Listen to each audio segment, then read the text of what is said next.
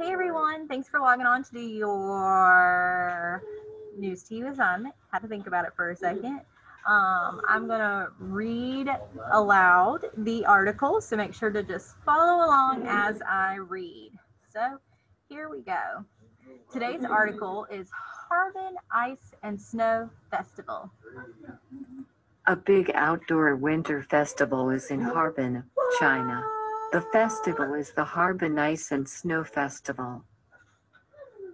So this festival starts on January 5th, and the festival has many huge sculptures. Artists called sculptors carve the sculptures. Sculptors make some sculptures from ice. Harbin is on a big river, and the river freezes in winter. Workers cut ice from the frozen river. Sculptors carve the ice to make huge sculptures. They use chisels, ice picks, and chainsaws, which you can see right here. Many of the sculptures look like castles. Colorful lights shine inside the ice sculptures. Sculptors carve other sculptures too. They call these sculptures from snow.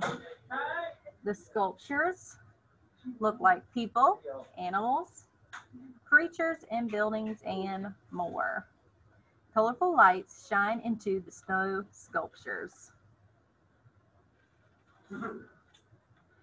People enjoy many winter activities at the festival. Winter activities include ice skating, skiing, sledding, ice fishing, and sleigh rides. People can watch sculpture contests. They can watch fireworks too. Winter is very cold in Harbin. Harbin is one of the coldest places in the world. People must wear clothes, warm clothes, to the festival. Warm clothes include coats, hats, scarves, gloves, and boots.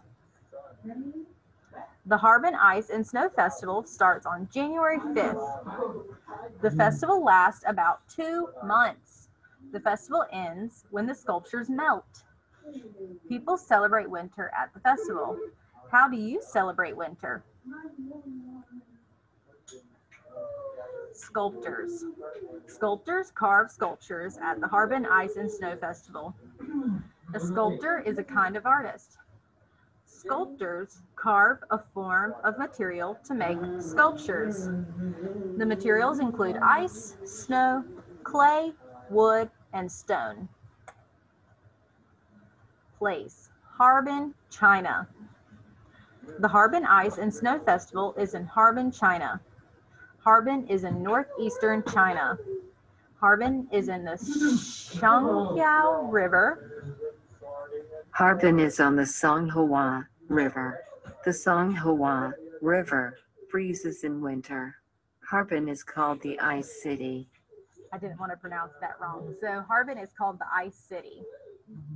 So that is it for this week's article. Make sure to answer questions below and hit submit, and I'll see you next time.